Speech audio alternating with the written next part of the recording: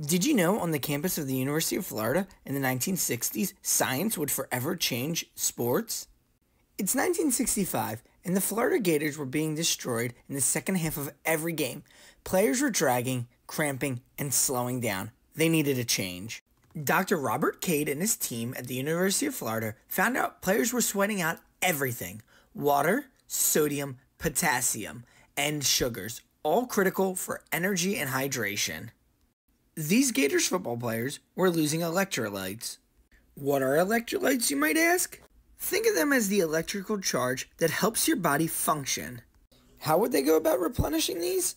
It was simple: a mixture of water, salt, and glucose. Sugar, salt, and water, all the key things needed for performance out on the field.